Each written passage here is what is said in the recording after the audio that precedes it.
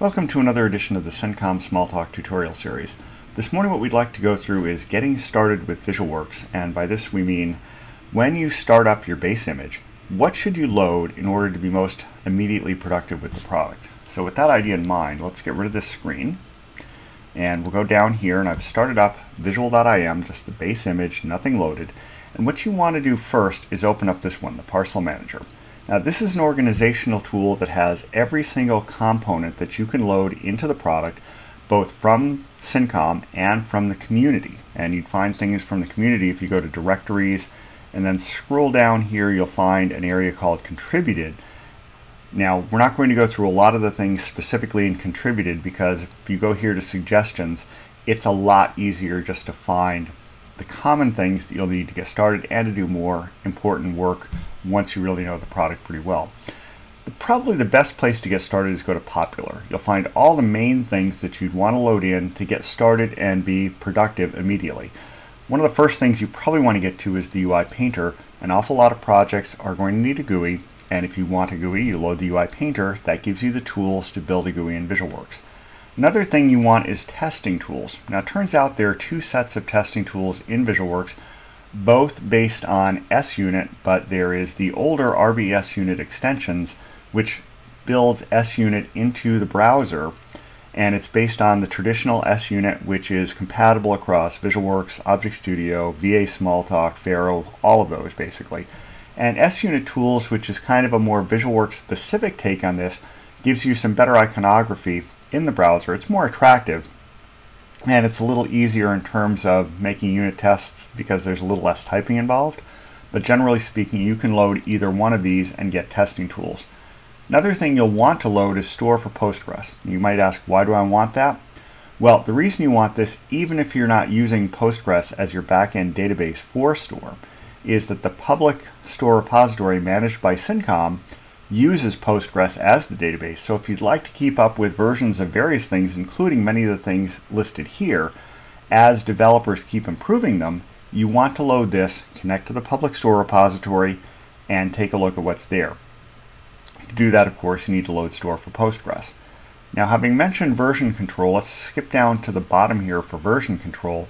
This is where you'll find the tools to connect to various repositories depending on what you're using. If you're using SQLite as a personal repository, not useful for group development, but if you're using it for personal development, highly useful. This is what you want. Store for SQLite if you're on Unix or Linux or Mac. Everything's built in. If you're on Windows, you need to go to a couple of web pages to get some DLLs installed, but it's probably the simplest and fastest way to get started with Store on any platform. Of course, if you've already got Oracle or DB2 or SQL Server, there's connectivity for all of those things as well, and this is where you load them.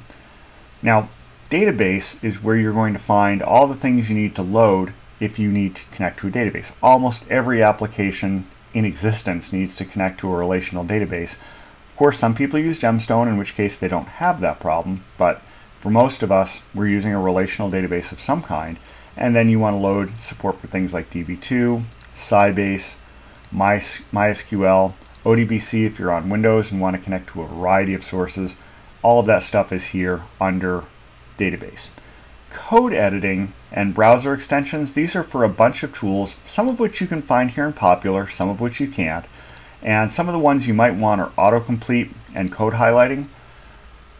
We'll mention that in a future release of CenCom Smalltalk, there is editor work coming which will obviate the need for these extensions, but if right now you want code highlighting and you want auto completion, you want to load these components and look at the documentation embedded down here as to how to use them.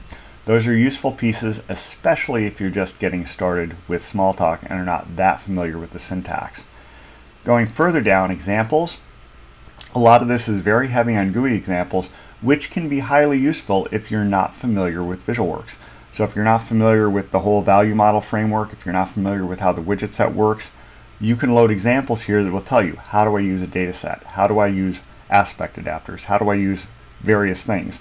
It's hooked up to the online help, and it's very useful. Graphics and UI stuff, if you're loading in support for things like the graphics toolkit, which gives you charts, if you're looking for things like GFST or HotDraw, which are contributed frameworks. They're not fully supported, so that's something you need to be aware of, but if you need these features, this is where you'll find them. The main thing you want to look at eventually is deploying applications. Down here you'll find things like support for headless, runtime packager for preparing runtime images, scripting support if you want to load in support for creating script files that are loaded at application startup. So all of that stuff is in here. Another thing you want to look at in almost all products that I've seen is networking support. So you have support for HTTP, FTP, IMAP. You can load these sorts of things in individually, or you can scroll down here to net clients and get support for all of these things. So mail sending, mail receiving, POP3, MQ, all of these things. Just bring in net clients, you'll get almost all of this stuff to load automatically. Security is another one. For especially enterprise development, you'll probably want to look here, and you'll probably want to bring in TLS. If you've got an existing long-lived VisualWorks product, you probably want to load in TLS Classic to get some compatibility with the older security frameworks that were in previous versions of VisualWorks. They did a refactoring recently on top of something called Extremes. And if you have older stuff, you probably want to load in TLS Classic to get compatibility with that. If you're newer, you just start with TLS and the various crypto packages, and you can get going with that. Another thing down here, web development, I should mention.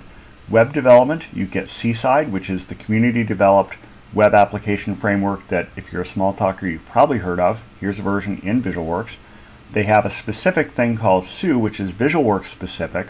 Gives you web development frameworks that are that can be hooked up quite easily to things like JavaScript and JSON. It's documented. I would suggest you go look at the documentation for details on how to use it, but it's a new framework.